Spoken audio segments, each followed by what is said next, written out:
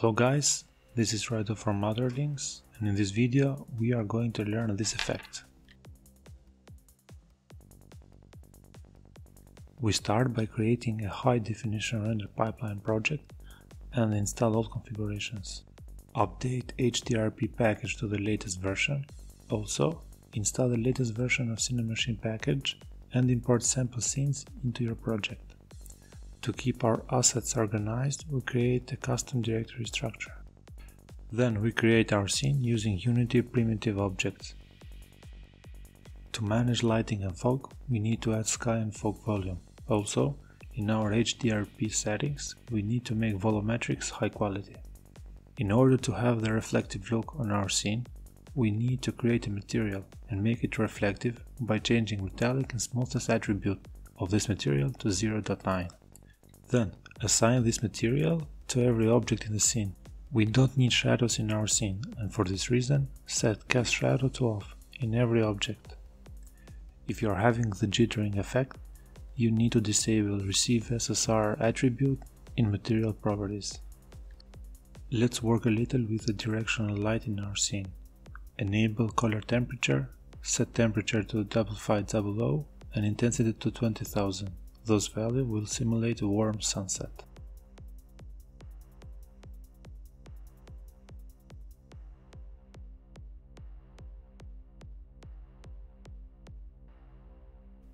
We add bloom effect from skybox volume and adjust values to fit the mood of the environment.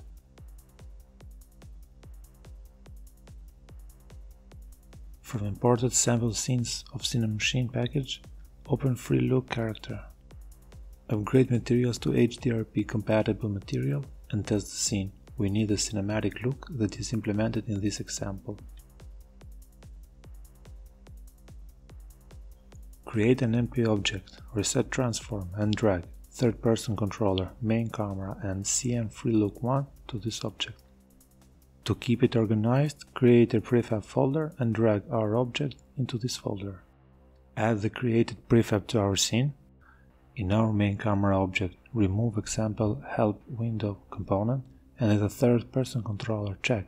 Use character forward and look to camera forward. Then you may test the scene.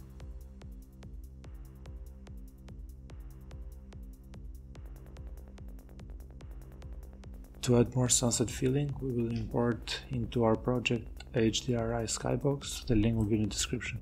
After importing, change texture shape attribute to cube and max size to 8K, as our skybox is 8K resolution. We disable our main camera because our camera is inside our prefab. Let's add our skybox, but we need to keep the sun that is present on the scene.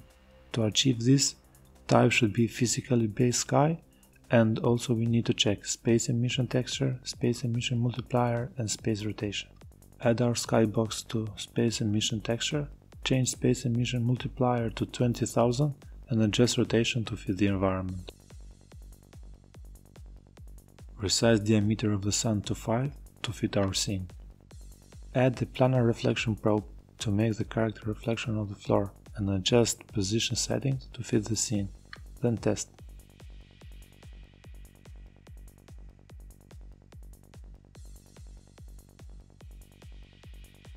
In our environment, we don't need to have the reflection of side walls.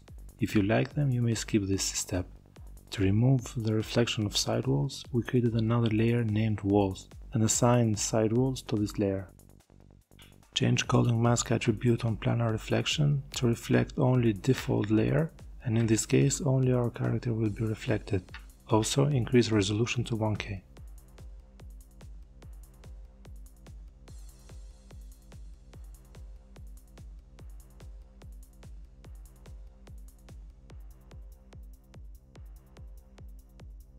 To export our gameplay from Unity editor, we need to install Unity Recorder in Package Manager.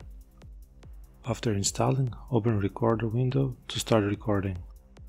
Add a new movie recorder and modify settings as per your needs. In this case, we only need to export in 1080p resolution, rename output file as you like, and start recording.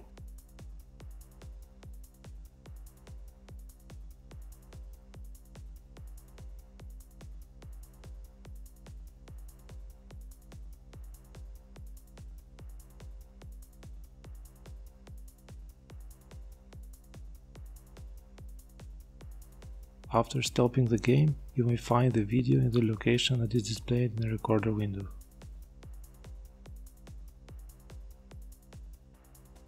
I hope you liked this video, please like and subscribe, and see you next time. Peace.